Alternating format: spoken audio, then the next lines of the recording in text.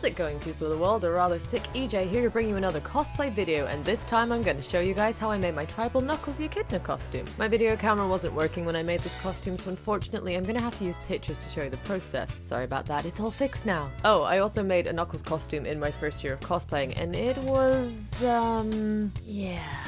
That's why it was important to me to get this costume right and do the character justice after my last terrible attempt that I made in a hotel room. With that being said, are you all ready to learn how to become the non-chuckling echidna that is Knuckles? Well then, let's get the ball rolling and jump in. Knuckles' character design is pretty simple, with only a few iconic bits like his gloves, his shoes, and his hair. Other than that, he's just kinda red and spiky. I ended up having a dig into his backstory a little more to help inspire the costume. Knuckles is from a tribe called the Knuckles clan that looks like this, so I combined Knuckles' design with a tribal outfit to get my base design. I also was a little bit cheeky and added emerald shards onto the costume because Knuckles spends most of his time having to collect the master emerald pieces from it getting broken. Putting it all together left me with this design. I didn't know how to draw his headpiece, so it kinda went mental. One day I'll get good at drawing. One day. But yeah, there's the base design. Looking back, I realized I ended up changing a lot of it during the making process. You live and learn, eh?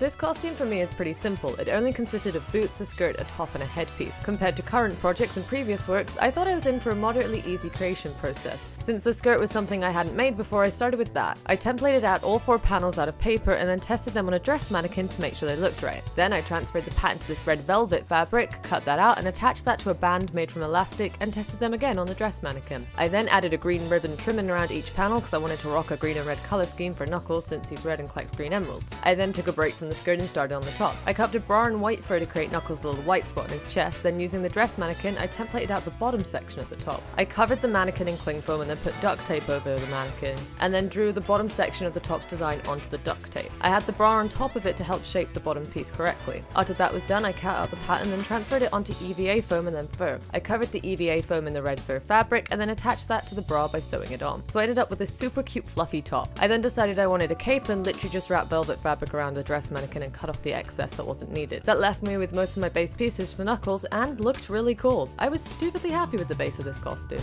Next, I needed to get the detailing pieces out the way. I needed a metric buttload of emerald shards for this costume, as pretty much everything bar the top had to have them on. I actually stole the original emeralds I had for the first time I made Knuckles and drew around those onto EVA foam. I then cut them out and had this beautiful sight. Look at all those shards. Now we need to make them green and attach them to a costume. I just traced the emerald onto some green fabric and enlarged the pattern by a couple of centimeters so they could cover the shards. I then cut those out and glued them onto the EVA shards, so we ended up with these cute little emerald shards. I then sewed the shards onto the bottom part of the skirt panels and around the whole of the bottom of the cape. The next detail pieces I needed were the Knuckles insignias. I used Knuckles' emblem from Sonic and Knuckles, and after drawing it onto paper, transferred it to foam and then fabric, and then attached the fabric and foam together and put them on the skirt. I actually used a silky fabric and decided it looked really horrible, so I transferred the pattern to fur fabric instead, and that looked a load better. So then I sewed that on instead. I had to make 2 different sized insignias, one for the front skirt panel and one for the back of the cape. And then once they were attached, I created eyes for each of them by drawing little eye shapes on white vinyl fabric, and then cut out a little black circle from craft foam to make the pupil, and then I just sewed those on. Once that was done, the skirt was done and I could focus on the headpiece and the cape. I made a tail by drawing the tail pattern onto fur fabric, sewing the 2 sides together and filling it with teddy bear stuffing. I then attempted to sew it onto the cape with the help of my ever cute little puppy friend Cloud Strife. Yup, he's sitting exactly where I need to sew. Thanks, Cloud. Next I started on the headpiece. I got my old wig I used for Knuckles the last time I cosplayed him because god damn it was getting some use, and then I used that as the base of the headpiece. I templated each section on the headpiece onto paper first and pinned it to the wig to check that it looked okay. Once I had all 7 sections patterned out, I transferred them to fur fabric. I had to draw each pattern twice on the fabric, flipping each piece after I'd drawn around it once. Then I sewed them together to make tubes and loosely stuffed them with teddy bear stuffing. Then I attached them to a wig with a glue gun and ta-da! I had a Knuckles the Echidna headpiece that was super comfy, warm, and actually looked quite cool. For the shoes, I got a pair of spare black boots from a cosplay I no longer use, spray painted them red, and then attached a yellow strip of craft foam around each shoe and a thicker strip of EVA foam. Then I painted them the appropriate colours.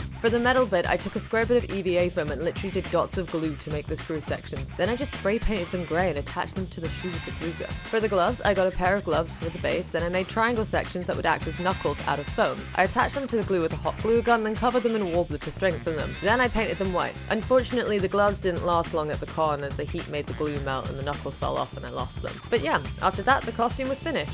I hand hand-sewed everything on this costume because sewing machines are evil to me. So it took way longer than I expected, but all in all I really like the end result, and aside from the gloves breaking, everything else on the costume has held even to this day, even though it's all handmade by me. So there you go, that's how I turned myself into the new porcupine on the block with the buff chest. Ah, Knuckles raps, aw yeah.